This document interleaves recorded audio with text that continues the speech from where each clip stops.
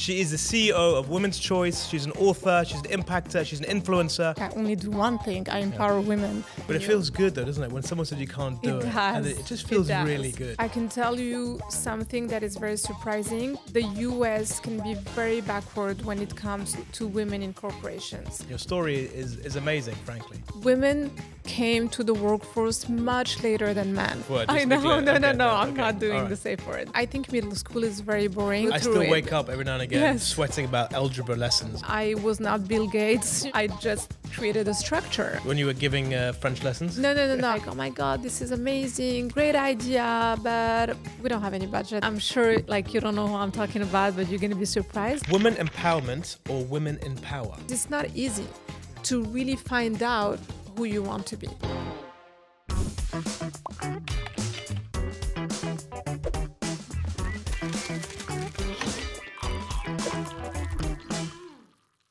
Hello everyone and welcome to the Inside Track with me, Luca Allam. I am delighted to welcome Nezha Alaoui. She is the CEO of Women's Choice. She's an author, she's an impactor, she's an influencer, and she has a huge following on Instagram.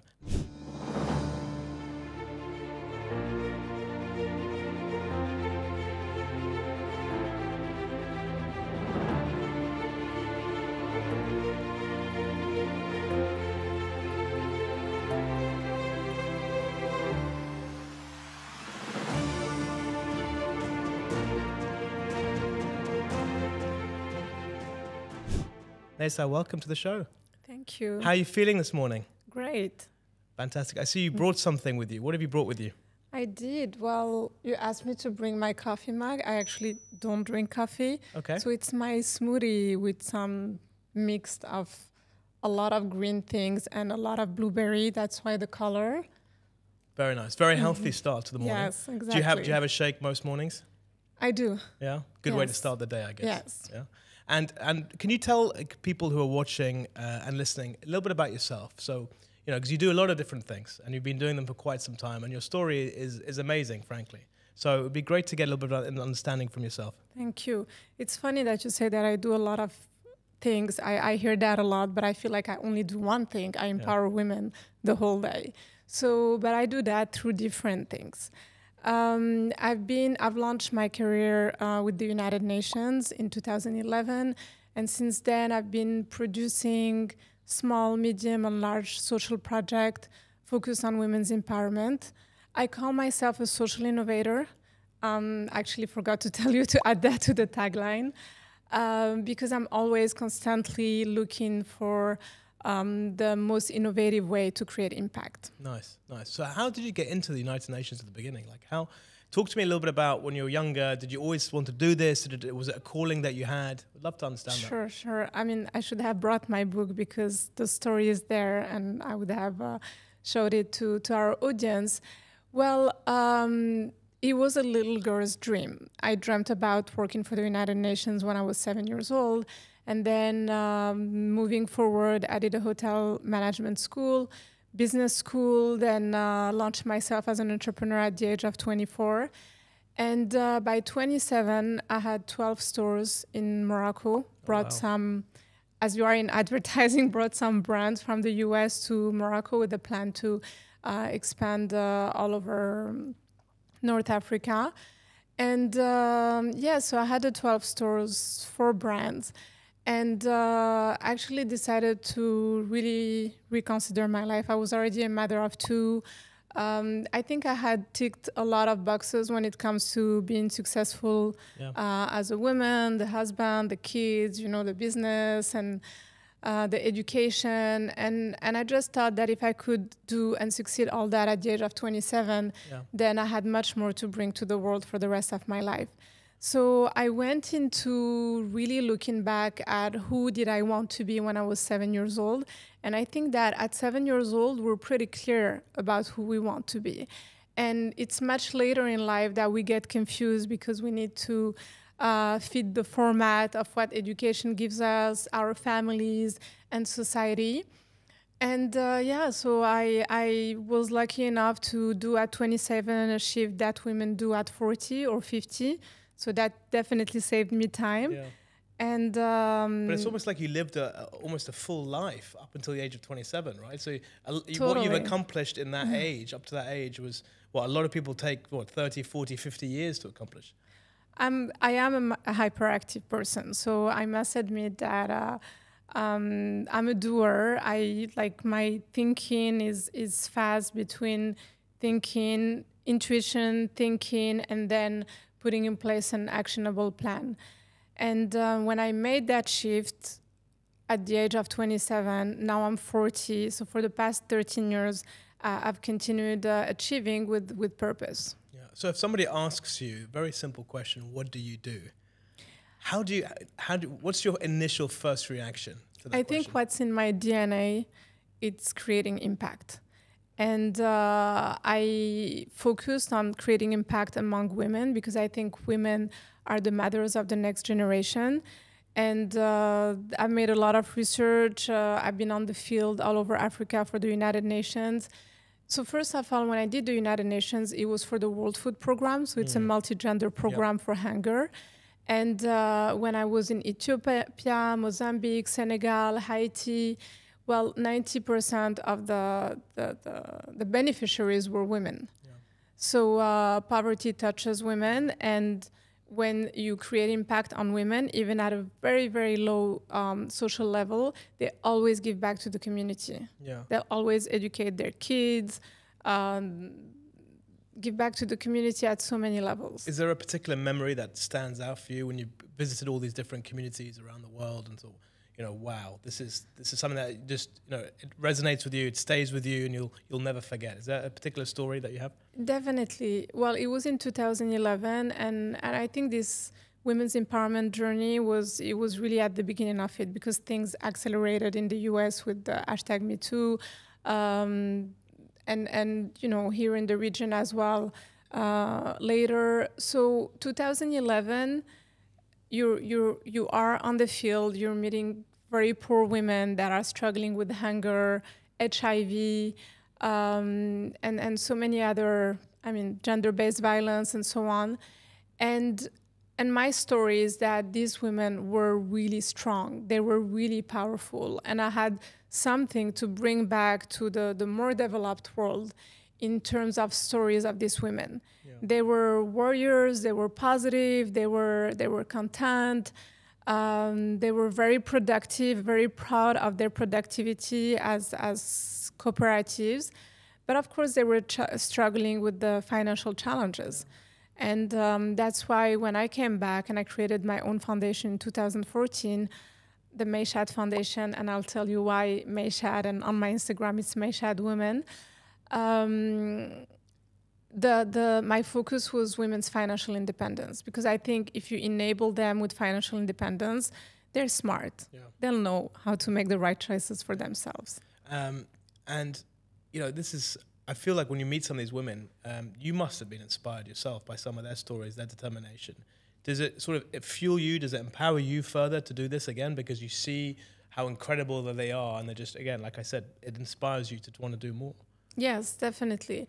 I think to succeed a lasting social entrepreneurial journey, because it's not always easy.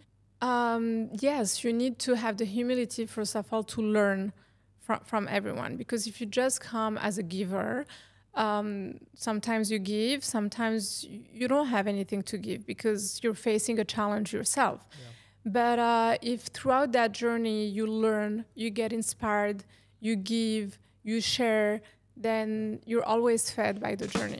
So before we go any further, I always give my guests an opportunity to have a safe word, right? So if there's a certain question, if I delve a bit too deep and there's somewhere you don't want to go, you can use a safe word. So do you have a safe word in mind that you want to use? Well, I think I'm going to use Mayshad, which is my brand. Brilliant. Look at that. Fantastic. I love it.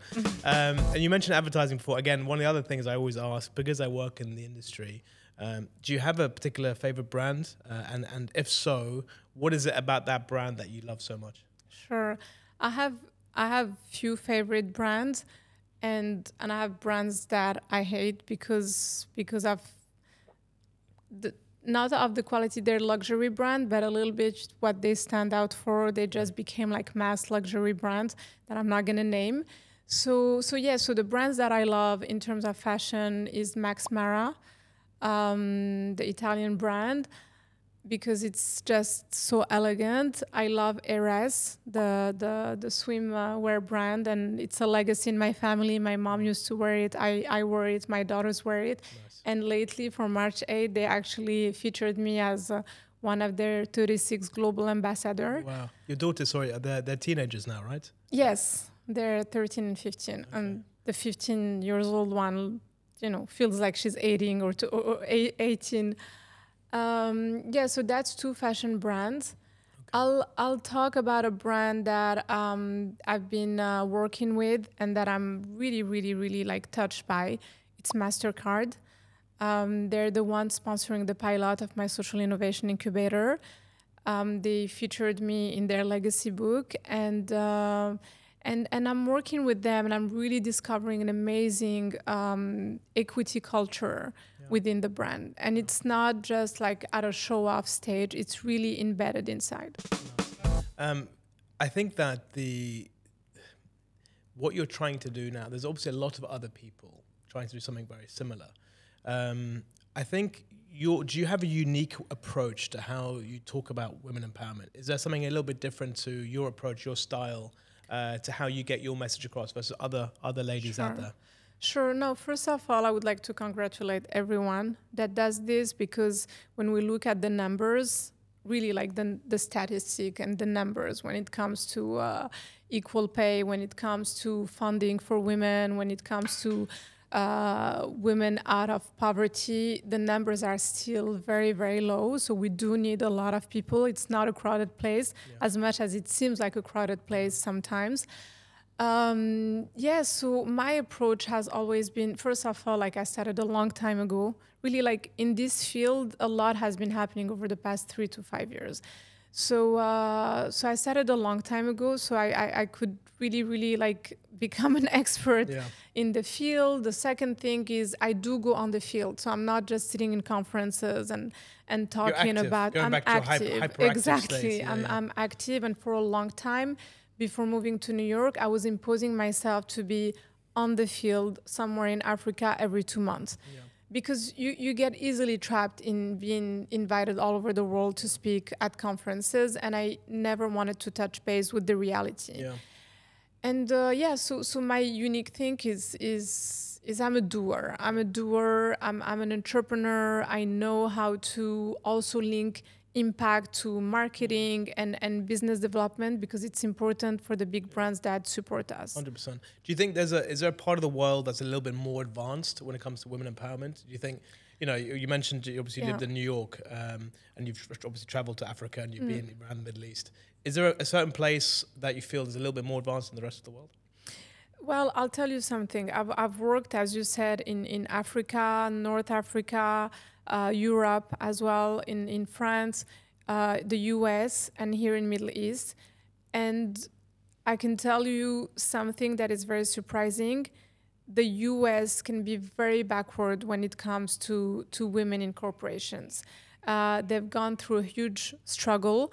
So there we really speak about diversity and inclusion at large, race problems, age discriminations. I mean, the discrimination is at all levels. The stereotype of the white male guy that just breaks the ceiling is a reality. So there isn't a place that is more advanced. There is a common thread to women challenges across the globe. There are particular social problems that are different from one place to another.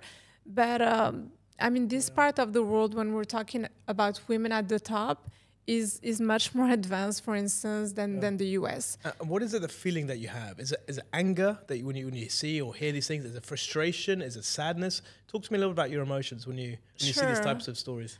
I think what also took me through this journey and also made me get the proper partnerships throughout the journey, it's definitely that I was not on an angry mode. I was on a very realistic, okay, that's the case. I'm not angry at anyone. And definitely what made me empowered myself is that I'm very comfortable around men. Growing up, my best friends were boys because I had an older brother, and I could always, I never saw my own gender limits, even though I was born African, Muslim, Arab woman, so with like all this a minority ticking the box, you could have a lot of challenges, but no. So definitely no anger, definitely a lot of working with men over this. I think just accepting the reality. The reality is women came to the workforce much later than men, and there are historical reasons why they came to the workforce. So obviously I think we have to do it with humility, and men have to support this this journey without feeling fear or angry or frustrated themselves, because we're just advancing society. Was there something in particular that happened when you were a bit younger in your formative years that made you realize that this matters so much to you and this is such an important topic for you to try and change perceptions, give opportunities? Was there a specific thing that happened when you were younger? Sure. Well, as I told you, I was empowered myself because I grew up in a male environment, and even my mother, when I remember her, was very a little bit like tomboyish, and she was riding bikes in Morocco in the 80s, wearing jeans, and so I was lucky to grow up in an environment where both genders were really like living peacefully and empowering each other. So that gave me a little bit the power to feel that I have to give back to women that didn't have that opportunity. But talking about my childhood, as long as I remember myself, I was a social innovator, and I'll tell you how. So here I am, like, I think 5-6 years old, and we lived in Rabat, the capital, where I was going to a private French school, and then on the weekend we would go to Marrakech. My dad had a passion for agriculture, so we were in a farm. So I was spending my weekend with the kids of farmers, and I'm like a 5, 6, 7-year-old child who doesn't have anything to give. Yet I found that I had something to give. I spoke French, and I was studying like boring French during the whole week, which was something that they didn't have. So I would spend the weekend teaching them French. Amazing. So and that's how you create. Boys and girls? Or? Yeah, boys and girls, and so that's a little bit, like how giving back almost. Yeah, right? and build, like your impact journey. You always, I think a lot of people are intimidated by creating impact because they always feel they don't have enough. Yeah. I created the foundation in 2014. I was not Bill Gates, I just created a structure, a shell that is well structured to actually receive funds, to advocate for projects. And so I always had that. For me, impact was very simple. I wonder what words you were teaching them. And I wonder if they still remember them. So talk to me a little about your daughters, because obviously you mentioned your mum as well. What's your message to your kids? How are you raising them? And is there a right way, if you like, when it comes to trying to inspire the next generation? Yes. So first of all, Mayshad, my brand. Is that okay? That yes, wasn't your safe word. Maysoon and You're not doing a safe word. I know. No. I'm not doing right. the safe word. Well, it's the first syllabus of the names of my daughters, Maysoon and Shadin. Beautiful. And I was lucky to be a young mom, so I almost feel like they grew up with me, and I'm very close to them. Yes, so my message to them is, and which has always been, you lead by example, and so always push yourself to do things the right way, because otherwise you cannot inspire others, you cannot dictate to others to act in a certain way. Be ambitious. the way I think middle school is very boring. I remember it like if it was yesterday. No one likes school that much. No, and middle school, you know, because at the beginning you learn like elementary things, which is like writing, you know, like calculating that you will use all your life. But then middle school becomes very, very boring because they teach you theoretical things that you start questioning, like, am I going to ever use that in my life? Yeah. But you have to go through it. I still wake up every now and again sweating about algebra lessons and realizing, like, you know, I used to hate maths at school. Yeah. It was the one thing I couldn't do. And I said to myself at the time, thinking exactly what you're saying, will I ever use algebra again in my life? I mean, you grow up but and you realize it was a scam. It's part of that process, exactly. right? It's all part of that process. Exactly. So my daughters are very independent in you know, getting good grades and managing their school, but that's because I built an ambitious goal for them to actually go to Harvard school, one to be a lawyer, the other one to become a doctor. And you went to Harvard, right? You did a couple of years. Yes, I've been going for an annual executive course, and so that's what I teach them, is like have a big vision, because it will help you through the small challenges of the day-to-day life. Really nice. So I have what's called my bag of balls, right? Inside the bag, there are different topics relating to a little bit about what we've talked about. And we're going to do a bit of improv, right? So you have no idea. You've never seen what's in here, right? No. You have no idea what's in here. Exactly. So you're going to pick a ball out and then we'll have a little conversation about it. Sound good? That's great. Yeah? All right. Yeah, nicely branded as well. There you go. You see? I like that. Fantastic. Right, so let me see what we got first. Okay. Biggest challenge you faced? What's your biggest challenge you've ever faced? Biggest challenge I've faced? I think when I was 27 and I really wanted to change completely my life, go to impact, live a very comfortable life that I had built for myself. Yes, I think it was the moment. First of all, it was my first big decision that I made in my life. So I'm sure I faced bigger challenges after, but I don't remember them, because that's it, you know. Once you do it once and you know that people tell you, no, you're not going to succeed it, but you succeeded, then you know, like you just have that confidence in you. But it feels good though, doesn't it? When someone says you can't do it. And it just feels really good. It does. Yeah. But really at 40 years old, the one that I remember the most was that first one that I made. And yes, and I did it. And actually, you asked me the question about the United Nations. Well, my first big project was, okay, I had a dream, and that dream was to work for the United Nations. So I have to make it happen. How do I do? Yeah. And then, you know, like I planned it. I went into finding the project, negotiating for 6 months, and getting it, even though I was not the most experienced person in the field. But I think back then they saw my level of motivation, and you started off in the United Nations where? Was it? It was at the World Food Program that is headquartered in Rome. Okay, so you were in Rome at the time. Okay. I was not in Rome. I was on the field. They sent me on the field. So my negotiation was with the office in Rome. But then after I went to Mozambique, Ethiopia, Senegal, Mauritania, and Haiti. Yeah, that's crazy. So how old were you when you faced this challenge, the first one, would you say? I was 27. You were 27. And that seems to be the age where everything seems to have happened, right? So, yes. Yeah, it's almost like you have a watershed moment in your life. And before that, did you face any smaller little challenges before you joined the United Nations? No, I mean, of course, you know, you go through personal challenges. My parents divorced when I was 6-7 years old. It wasn't a common thing in Morocco, so it was, you know, like being thrown in the unknown.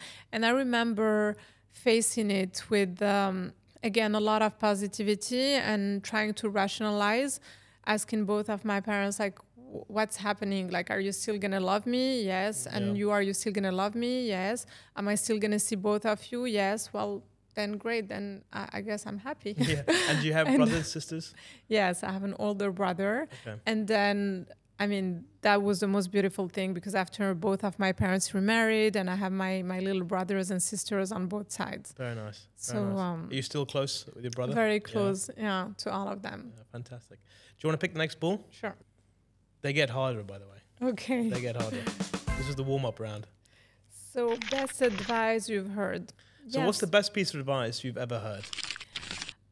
Again, you know, a lot of challenges, a lot of advices, but there is always one that stands out. Yes, and I remember it was during that same time. When you were giving French lessons? No. Actually, when I was making the change, or maybe like a little later further, and it's this friend who actually is very wise, a lot into yoga. He's a male friend, but is into, you know, like all this wellness, spiritual things. And he told me, he said, at a moment where I you know, like I was feeling a little bit angry over people being intrusive in my life and who to actually take off from my life or not. And he said, Nezha, don't judge people. Observe yourself and keep observing yourself, and just like keep what feels right for you. And this is a very wise piece, because in reality, if you keep judging people when an interaction is not right, you're giving a lot of energy into that you shouldn't spend on it. And the second thing is, it's not that someone is right or wrong, or it's just keep observing you and what makes you feel right. Yeah. You can have like a great person in front of you, but it just doesn't feel right for you at that specific time in your life. I love that. And and so it really kind of like helped me step back after, whether in my personal relationships or professional, and it freed me. And you're still doing it now. You're still observing yourself. We have this habit, don't we? We judge very quickly as humans. Yes. And we prejudge. So you hear about someone before you even meet them, and you think you've started to form an opinion. You put them in a box because it makes you feel comfortable. But actually, when you meet them for the first time, you may have to change your mind. But we're very easily influenced by all these different exterior motives. And it's actually quite sad, because one of the reasons why I wanted to do this show was to understand the real person and who they are, and sort of uncover. So there's certain stereotypes that are out there that, you know, I think the more you shine a light on, you'll be able to smash them. And I'm really happy actually that we can talk about this now. Time for another ball. Thank you. Time for another ball. Do you want me to do it, or you? I tell you what, pick another one. You're on a roll. Pick another one. Exactly. You're on a roll. Solidarity or personal branding? Okay, so what do I mean by this? Yes. Is it more important for you to sort of work on your personal brand and to stand out, or is it more important for you to work with others, right, and in solidarity to start changing things? Do you understand what I'm trying to say? Yeah. No, totally. I'm very happy to see that the world is really, we are in an era of partnerships. You see it among big brands, you see it among people. Everyone is open and seeking partnerships. It wasn't the case just 10 years ago. I've always been a partnership person. And even throughout my journey, I could have been a consultant with no one around me, but I've always developed teams around me. I think it was my way of, I need to share with people. But this said, I do encourage people to build their personal branding. I have built my personal branding throughout that journey, because you need to be strong and clear about who you are, to be an anchor, to be able to have to give back to more people around you. Because when you are a generous and sharing person, you want to drive people with you to success. But for that, you need to build your personal branding. Yeah, it's about, again, you go back to impact. You love to create impact. You create more impact by becoming this face, this person, or do you create more impact by working with others to help drive and change agendas? Well, the thing is, now I'm all about, like sharing the stage and really putting more women that are empowered into what I do. But at the beginning of it, there is a lot that I had to do on my own, because no one would be as crazy to actually follow, the projects that I was doing. So So I think there is a time when you're really innovative in what you're doing. I'm really talking about me like knocking at doors in 2011, 12, 13, talking about gender equity to corporations, and they're like, "Oh my God, this is amazing, great idea, but we don't have any budget for it, it goes and in it's and not it goes exactly." out. Yeah. And then 2 years, 3 years later, them calling me and saying, "Oh, by the way, what you were saying," because the Sustainable Development Goals and the Agenda for 2030 launched in 2015. Yeah. So from 2011 to 2015, there was nothing within corporation structure to create impact, apart from, again, Bill Gates and Melinda that went all the way to the top and decided to share. But after 2015, it really started, because the whole goal of this Agenda 2030 is to bring corporations, institutions, and government to make them responsible through impact. Do you think the corporations are doing this because they feel they have to do it, or because they want to do it? Well, at first, and again, when you talked about feelings and anger, I was the type of person, like I know some people in the social field who were like, yeah, they're so fake, they're just doing it for the marketing and everything. And I was like, I'll take the marketing budget. I'm fine. You have to start somewhere. Yeah. I understand they were doing it for the marketing at the beginning, but then this is how you start building a culture within the corporation. The ends justify the means. So it doesn't really matter how you get there, as long as you get there, right? That's very interesting. And was there, because we talked about it, inspirational and making impact, is there a woman out there or previously that you've always looked up to and been inspired by? Is there a particular name that comes to mind? Sure. As we're here in the region, I'll talk about a social entrepreneur that has really been doing projects and leading projects with being on the field and like having a continuous vision. And she's a real leader. And I'm sure like you don't know who I'm talking about, but you're going to be surprised. I'll look her up if I don't. No, you will know who she is when I say it. It's Sheikha Moza. That woman, I had the chance to meet her, to work with her foundations on projects. Nice. She has created, and I relate to her because she's a woman at the top who really went on building like a massive impact infrastructure as a social entrepreneur. What was she like as a person? As a person, she has a fantastic energy, very nice, very humble, and very refined. Yeah, very refined. Like doesn't wear like a lot of jewelry. She can have like just a little, very like thin bracelet. So very very refined and fashionable, and a leader. And she's close. She always recruits young talents. She empowers them. She's close to them. So she's really close to her action plan. Amazing. Time for another ball. Do you want to pass over the bag to me? You enjoying this, by the way? Yes. Yeah. All right. Let's see what we have here. So this one is okay, because I know you do a lot of presenting, right? Present to a few or present to many. Is it easier, harder to have an auditorium filled with, let's say, 2 or 3 people, or 500, 600 people? Talk to me a little about how you present and what's easier for you, and give us some tips, if you can, as well, about your presentational style. Well, I think if I could grow a massive audience on social media, it's definitely because I've always been very comfortable talking as much to one person or 1,000 people.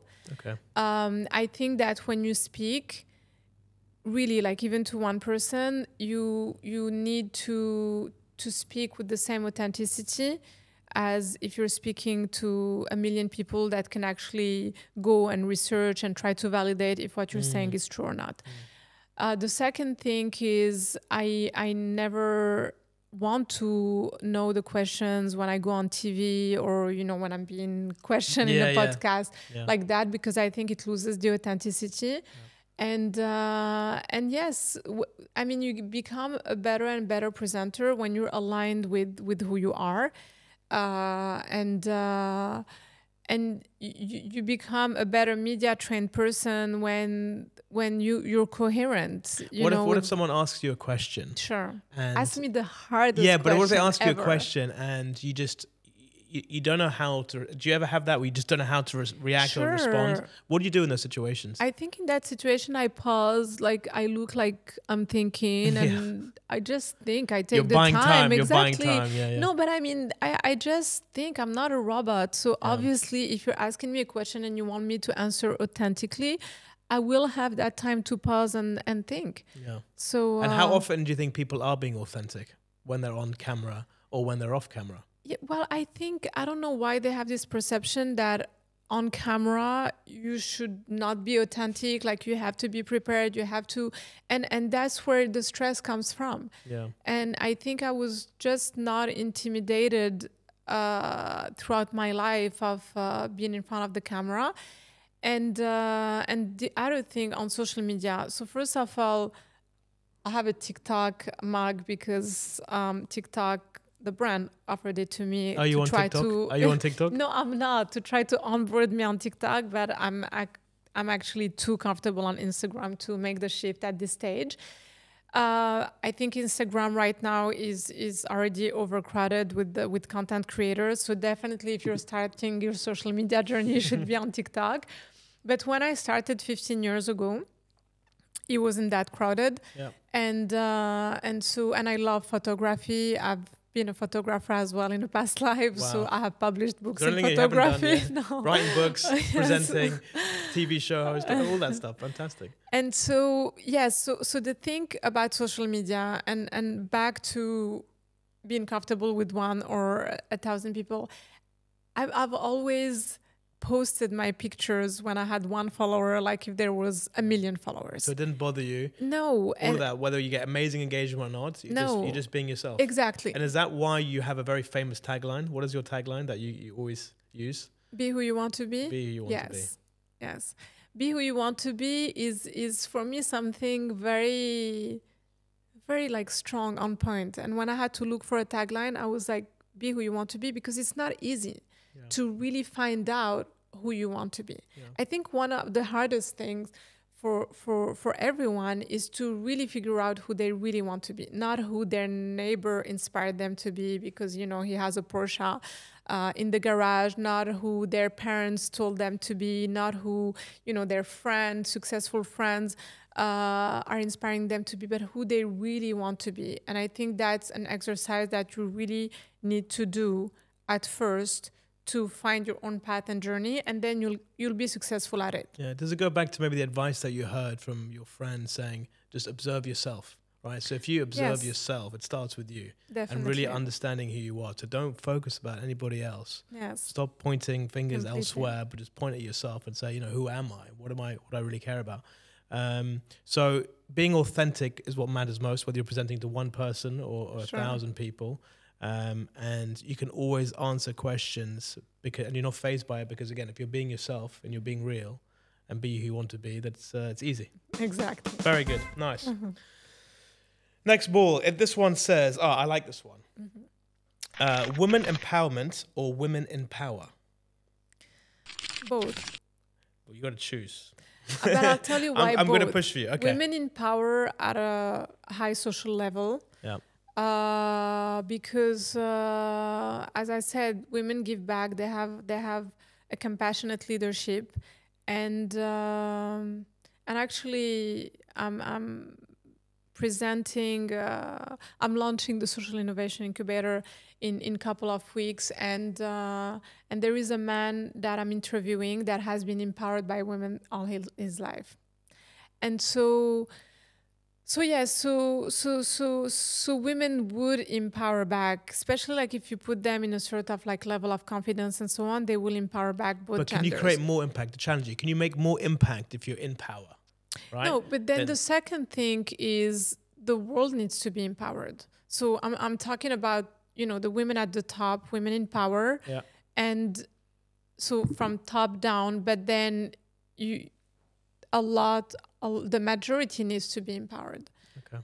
So yes, empowering women is important, but don't forget also to create a sort of community at the top to create more impact. Because if you're just alone as a powerful woman, empowering women, the limit of your impact is limited to your life, and I'm very ambitious, so my life is not enough. I need, like, to enroll more women at a power level to create more impact. So can you define, because I've asked this question to a few people, and can you define what is women empowerment? What does that actually mean to you?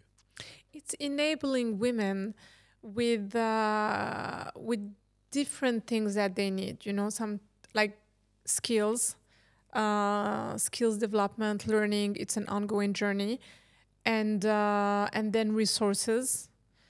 Yes, because the means are important to be able to succeed whatever they're doing, and partnerships. And actually, that's what the SII for Women's Employment is going to give. And again, it's the story of we're empowering 1 million women by placing them in jobs, but we're also enabling and empowering 1,000 high-level social entrepreneurs by giving them the skills, the resources, and the partnerships to be able to succeed. So I've always looked at both levels, and I think it's important to be able to really succeed something that is consistent and that runs behind you, like behind your existence. Yeah, and how important are men in this equation for driving the agenda of women empowerment? Completely, totally. I mean, they're part of the equation at 200%. And they have, the question is not to create, when we talk about DEI, which is diversity, equity, and inclusion. It started with diversity, then inclusion, then diversity, equity, and inclusion. Because again, when you're creating impact, you always need to make sure to not have like bad consequences of the impact that you're creating. Yeah. So I think it's very important to include men in the journey. And your husband. Talk to me a little bit about your husband. Yes.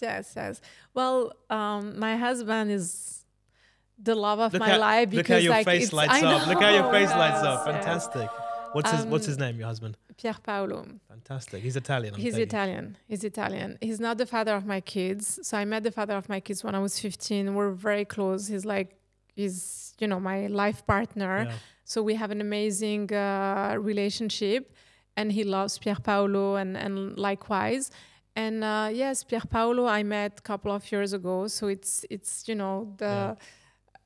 the chosen relationship that you choose at a later stage in your life, when you're accomplished and you're looking for an equal partner to build on the second phase in your life, because I think 40 is the new 20, or 50 is the new 30 for all of us. So let's say I'm talking to Pier Paolo now, and I ask him about you. Right? How would he describe you to me? Well, he would describe you as a woman that wakes up in the morning with 10,000 ideas. It's like literally I would wake up and would be like, my love, so I have this idea. And he's like, were you dreaming about these ideas throughout the night? Yeah. So it reminds me very much of my wife. Okay. So and then also the women who at night, after having achieved a lot of things at different levels, personal, family, and so on, will just put her head on the pillow and like sleep peacefully when he's still kind of like trying to look for his sleep. So yes. They used to always say there's behind every great man there's a great woman, right? And in your case, it seems to be behind every great woman there's a great man. Yes. I think it applies to both, definitely. Amazing. Time for another ball? What do you think? Sure. I'm going to hand it back to you. How many do we have left? I think we've got one, or we've got two. We've got two left. Okay.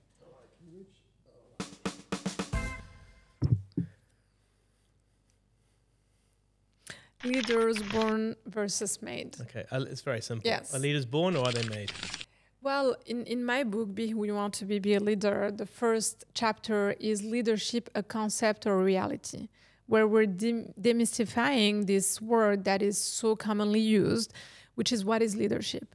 And so back to this question, born or made, well, I think some were lucky to be born leaders because, they were in an environment of leadership within their family. Not, I wouldn't say born, but like grew up in leadership, values. But definitely we can build ourselves as a leader. And actually, it's not something that you take for granted. As I said, you can have grown up in an environment of leadership values, but you need to always keep working on it. So what does make a good leader? Okay, so a good leader, so I would say a compassionate leader, compassion, authenticity, and finding out who you want to be, and then like how you want to inspire, because you're a leader throughout your own journey. You need to inspire others to actually on board on your journey, or want to learn from your journey. So you can be a leader in everything. I'm an awful singer, for instance. Pier Paolo like sings and plays guitar, and I'm an awful singer, but I tell him I'm a great dancer. So you have a lot in common with my wife. You have a lot in common with my wife, by the way. You don't want to hear her sing, I'm telling you. Very nice. So that's the thing. Don't try to be a leader in everything. I think at the core, be compassionate and authentic, because it's important through life. And then just people find see your that, own. right? They see that when they see a leader who's genuine and being themselves and not acting in a certain role because they feel like they have to. That's what draws people to them. It's that emotive concept. I also believe that the circumstance around can also dictate, right? Famously during world wars, you see certain people who may not have the personality to be leadership. They're sort of put into this position that they have to almost lead a nation. And even more recently, there are some personalities out there, because of what's going on in the world right now, they've had to become a different type of person. So circumstances also push them to also change and adapt. So I do believe it's a combination of both. But it's interesting what you said in terms of the natural pecking order. If you're the firstborn in a family of 6, if you're the eldest child, you'll tend to potentially have more of a leadership role. So you are kind of born into it in a way. So there is definitely a mix of both.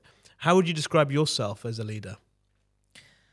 Well, as a leader, I think, yes, I've always wanted to onboard more people with me since I was a child. So that, again, I think is a trait of leadership.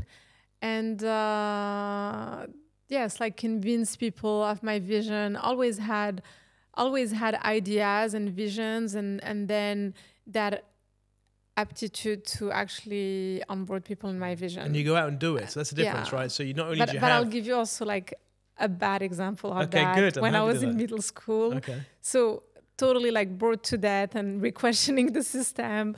And then, like it was a sunny day and I didn't want to go into class. And then I was like thinking, what if I convince everyone to not go to class? Then they cannot punish all of us. Look at that. Look at that little rebel. Like, exactly. Little rebel at school. And I started like actually explaining to them the concept. And I said, guys, like if we all don't show up, then they cannot punish all of us. We just, like look like, oh, we didn't dangerous know, influence at that school. Exactly. Look at that. So when I think back of that, and why stop at the classroom? You should have done the whole school. Exactly, you know what I mean? Just close down the school for an entire month. If there was social media at that time, you would have done it. I don't doubt it. I don't doubt it. That's awesome. Time for one last ball. Come on. Let's see what we have in here. The last one. Okay. Confidence versus substance. Yeah. So as someone who would, you talked about you don't people to follow you. Is it more important to have the confidence in how you project yourself and your ideas, or is it more important to actually have the substance to back it up? Well, I think for me substance is important, but I do come from a North American background, training. And I think that what you learn there is confidence is a big piece, because you also meet a lot of intellectuals with a lot of substance, like amazing people that I met, throughout my journey in Europe, in Africa, like people with a lot of wisdom, but they don't have the confidence. And I think substance is important because substance somehow gives you also the confidence, is the base of your confidence, but confidence is very, very important. Yeah, and it's something that you can come and go, I'm guessing, quite quickly. Yeah. So it's not something, if it's not based on substance, it can go. But also if someone says something to you, unless you're a very strong person, that confidence can be shattered. Sure. And that self-doubt will creep in. So how do you as an individual, as a person, keep that inner confidence? Yeah. I'll tell you, and I'll also. You haven't had any. Actually, no. I'm gonna have like That's blueberry okay. Be teeth. authentic. Be authentic. It's fine. So the thing is, yes, and I'm addressing myself to the women listening to us. Please do. I think what drove my piece of confidence really applies to all the women. It's impact. I think impact is something that we have as women, part of our DNA to a certain level. And when you're building your life with confidence, you know, your ambition, being a doer, wanting to succeed in career, you will have people who will at some point, you know, tell you, oh yeah, you're just, you know, like being selfish and you know, like you're just thinking of you and your career whatsoever. And in that moment, if you're a woman who creates impact and you can always do it throughout your own like career on the side, then it's in those moments that you're like, wait a minute, like how am I selfish? I actually create impact. You know, I do this, I help kids, I help, you know, like, I don't know, my community and so on. So creating real impact will definitely give you an untouchable confidence. Yeah. Because you see it, you can measure it. Yeah, and the results again, they fuel. Yes, they fuel totally. you. Nezha, it's been an absolute pleasure talking to you. I could talk to you for such a long time. I think your stories are inspirational. I think you're an incredible woman. I think you're a great role model for so many people, starting with your kids. They're very lucky to have you. And I really sincerely wish you all the very best of luck with everything that you're doing, because you are making a difference. And it's great to see. So thank you so much. Thank you, Luca. An honor to be here today. Thank you so much. See you later. Thank you.